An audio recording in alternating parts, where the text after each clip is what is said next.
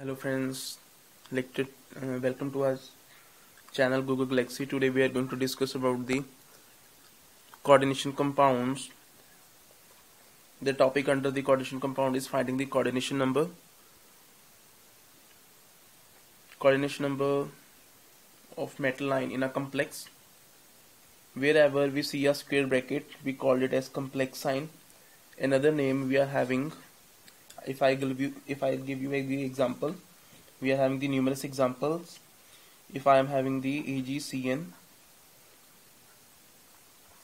this here Ag is acting as a central atom, while Cn2 is acting as a ligand. Ligand may be here the ligand is a unidentate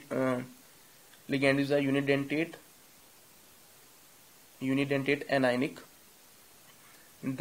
The thing which is in square bracket, we called it as complex sign, we called it as coordination sphere, we called it as coordination entity. There are a number of terms to represent this square bracket, but today here we are having the topic of finding the coordination number. I am going to list some important things you will have to learn as it is. One thing should be kept in mind while finding the coordination number. We always have to look out for the number of sigma bond participating in coordination. I repeat again, we should keep in mind that only sigma bonding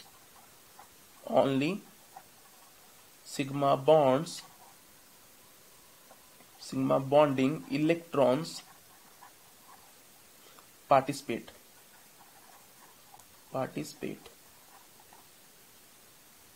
If you get this point, you will not in a difficulty to finding out the coordination number. Another thing, in some cases pi bond also exists between the ligands and a metal line. They do not contribute towards the coordination bond. So I'll say wherever you see the pi bond, you will have to ignore it. You need not to consider, because they do not contribute to the coordination number. I'll give you few examples.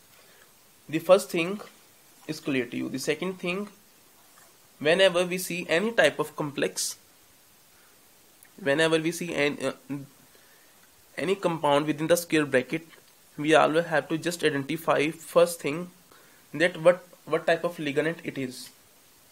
It is unidentate, it is bidentate, or it is polydentate. If you guess it properly, then you will easily find out the coordination number.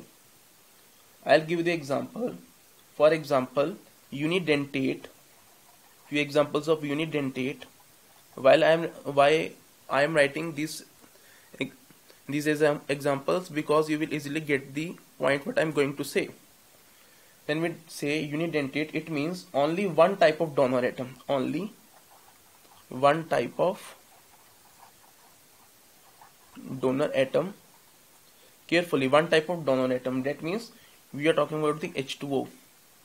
It means that only one type of donor atom. One type. We combine this whole combined molecule is acting as a one type of donor atom.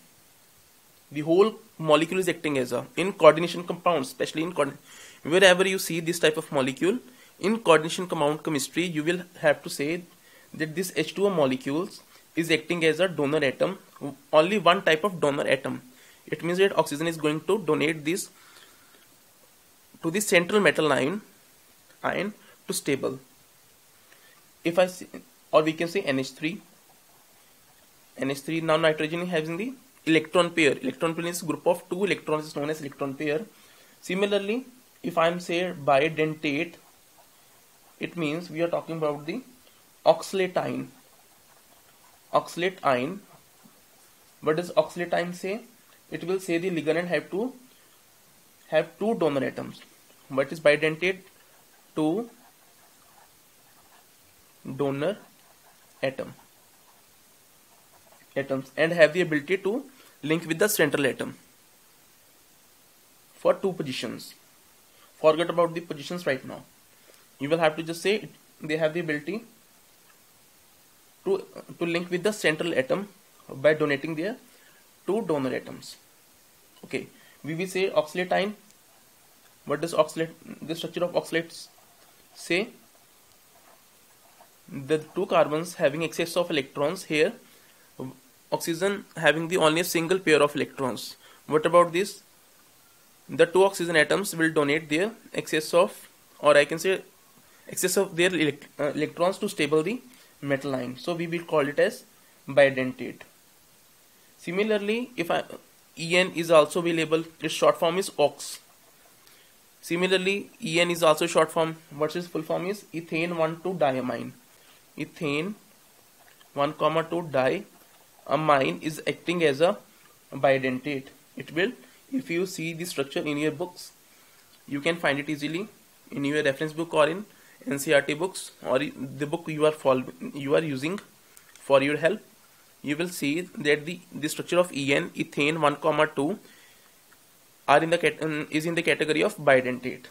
Okay, now from now onwards I'm going to teach you how to find the coordination number. After getting these 2 points, you will easily find it yourself. Okay, let's talk about the example. If I am having let's say I am having this type of example. Okay, I'll say this type of compound having the coordination number 2. Coordination number 2. You will say how? Because cyanide is having excess of electrons. How many electrons? It is a part of unidentate. For unidentate, it means we are talking about the 1. How many? Uni means 1.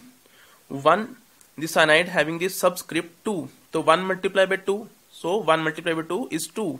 So we can say this cyanide will support the silver with a sigma bond. How many sigma bonds? 1 multiplied by 2. 2 sigma bonds. So we can say 2 is the coordination number of this complex. 2 is the coordination number of silver. Next example, I am going to say we are having the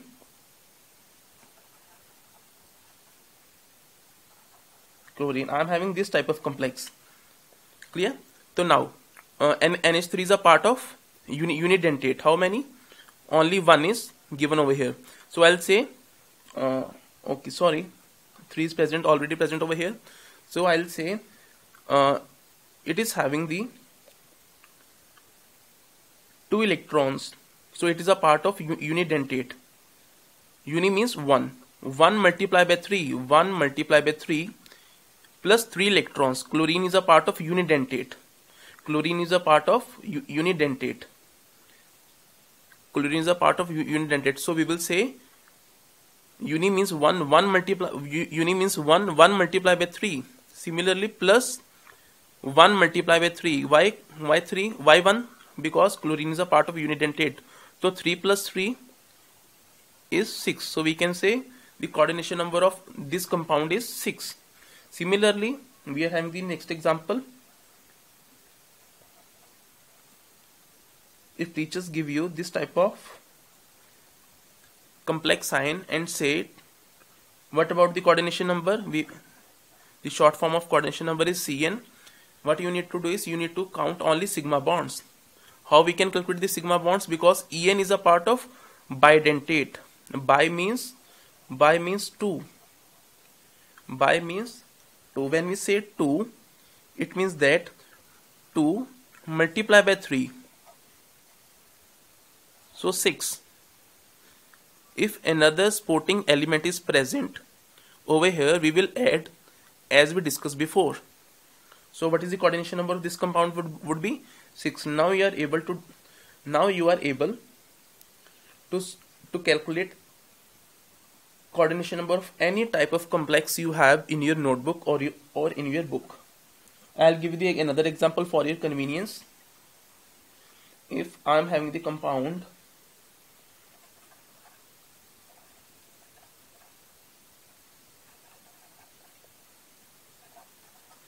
This one is the compound. When you will dissolve this compound, this molecule will form the ions, and this complex is in the form of